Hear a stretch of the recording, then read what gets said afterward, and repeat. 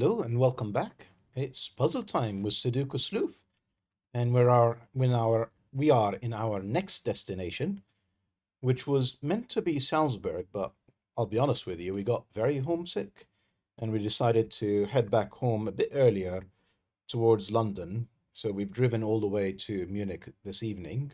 This evening, well, all day, and we got there this evening, and we're just going to keep going.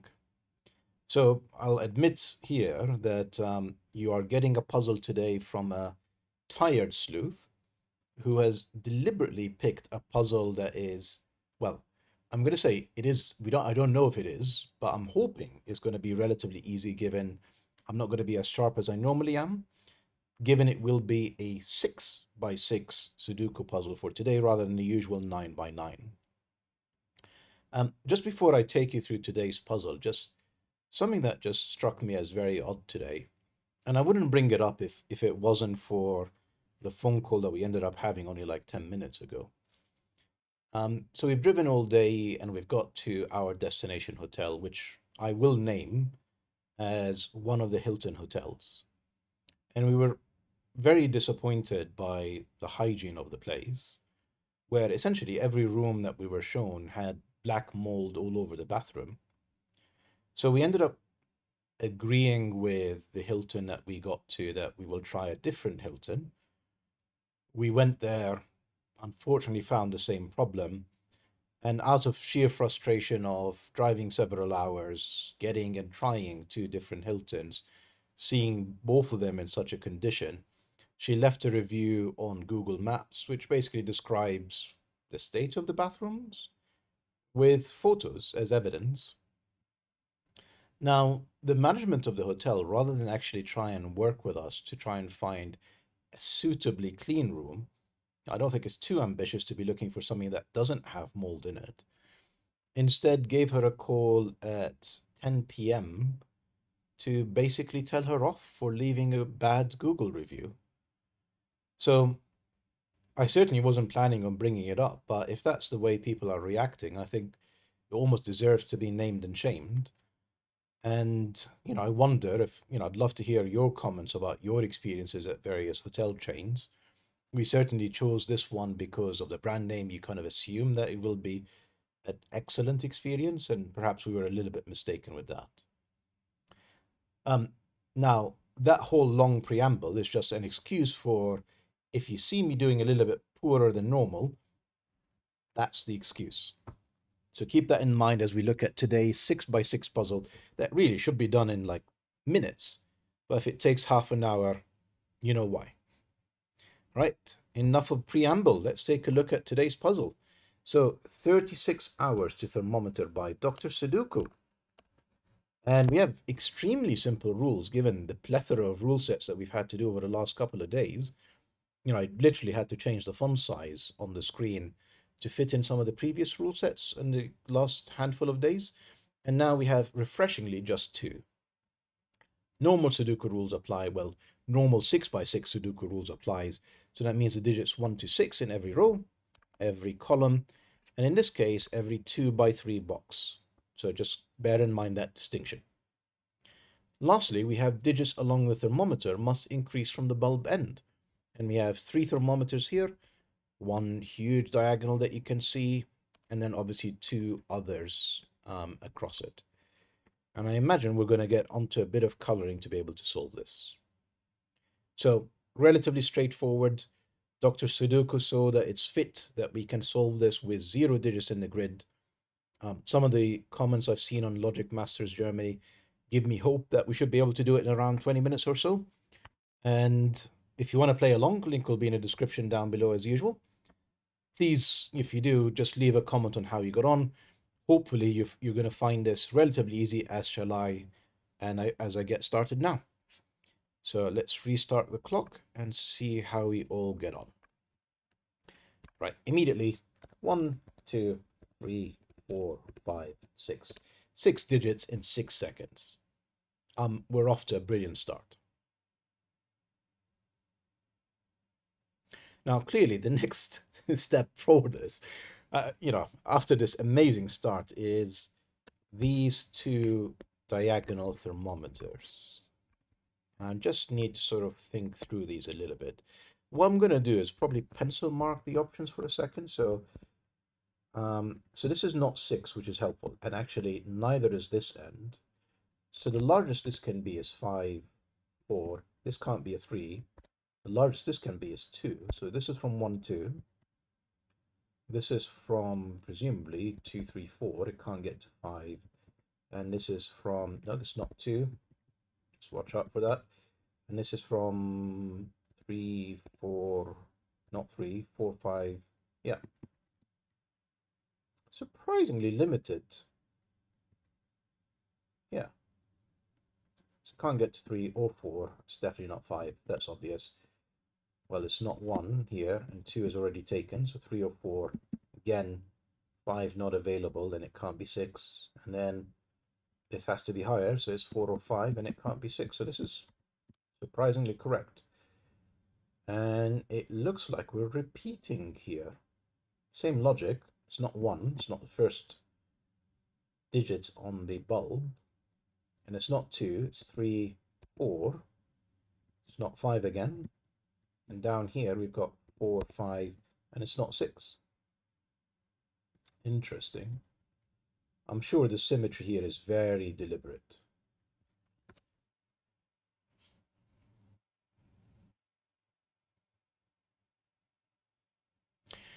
So the first question that comes to me is, do we know if these are different?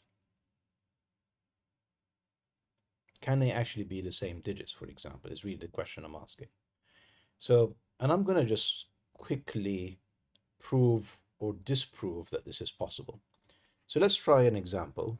If they're both ones, because it's 1 or 2, this will be a 1.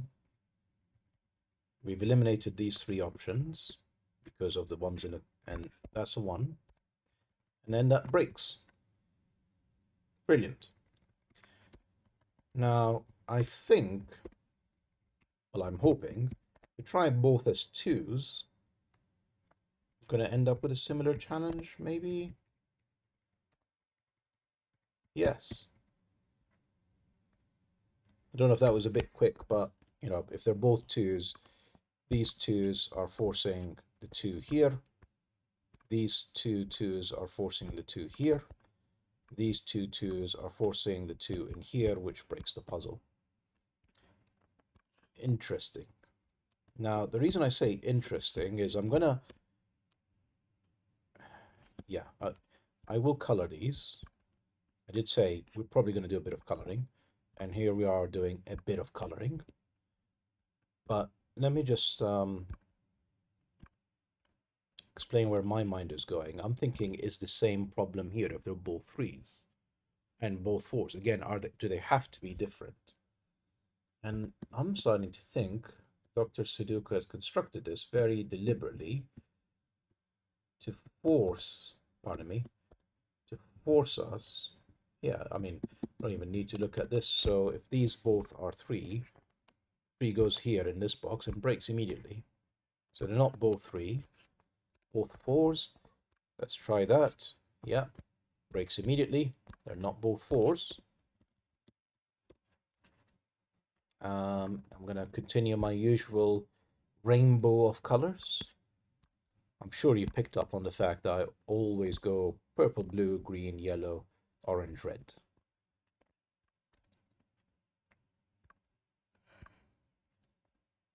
And I'm going to say almost certainly the same issue applies here. There's no way it's just going to suddenly, yeah, so the 4s immediately break up here. The 5s immediately break in here. So they are different. Excellent. They are different, but they are actually yellow and orange. So this is yellow, orange. No, yellow, orange, yellow, orange. Now, I think the trick now is to figure out which is which.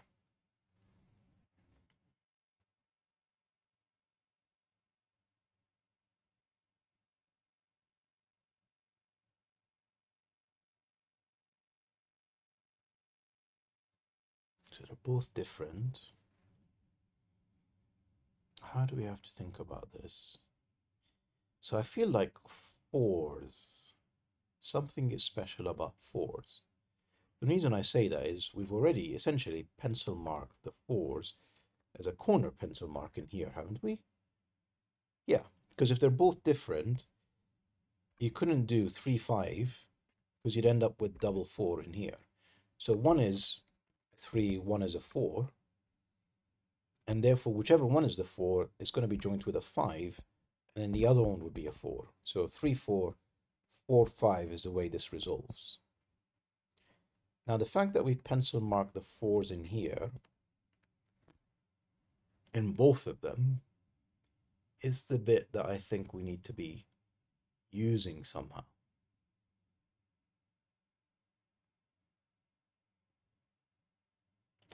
You see, like, the very obvious thing to try and do is essentially to decide almost at random, essentially bifurcate the puzzle and just pick one at random to be the 1 and the other one the 2 and see if that works, and you'll make some progress. What I'm trying to do is to see if I can logically deduce the trick that Dr. Sudoku has placed in this puzzle.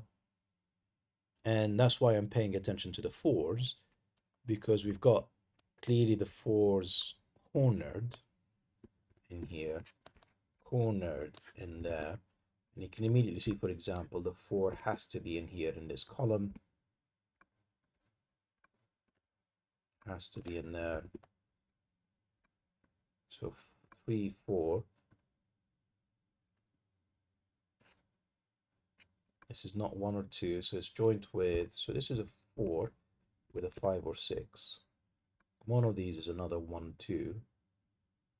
So essentially we've got no 4s, we've got 6, 5, joined with one of the 1 and 2, whichever one this one isn't.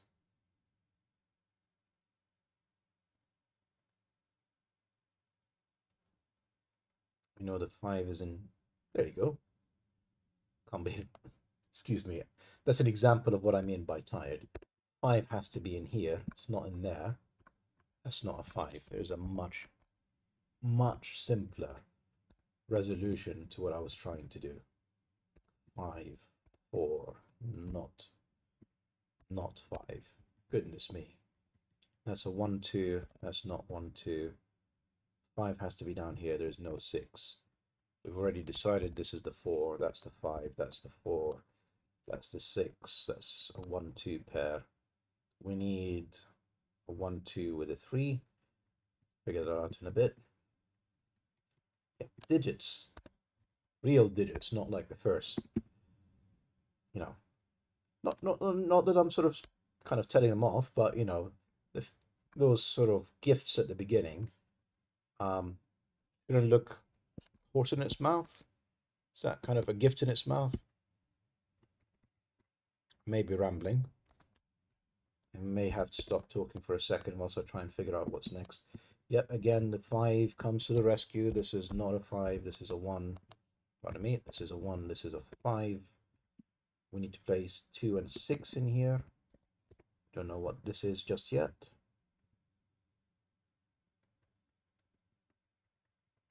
Now 5 is in here. We know 3 is in here. That's a lot more interesting. 1, 2, 3 is not here, therefore this is a 4, 3, a 1, 2 pair, that's the 2, that's the 1, that's the 2, that's the 1. I immediately placed that, remember, because they have to be different. We've proven that already. 6, 2. We need to place 1 and 6. We need to place 3 and 5. We need to place 2 and 1. Oh, I'm so glad this is actually as simple as I thought it would be. Or hoped it would be. Phenomenal. 10 minutes. I mean, yeah, it is a straightforward puzzle.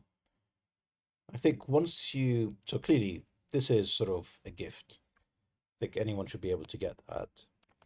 Once you determine that these are different, and in fact that this is not a 5 and this is a 5, I mean, it all collapses very quickly once you spot that 5. Don't know why it took me so long to sort of notice I was just off clearly on a completely different tangent. But it's a fantastic puzzle, Dr. Sudoku. Lovely 6x6, an excellent finish to a long day. Hope you've enjoyed it as much as I have, and looking forward to the next video from hopefully a more pleasant location. Thank you for now. Bye.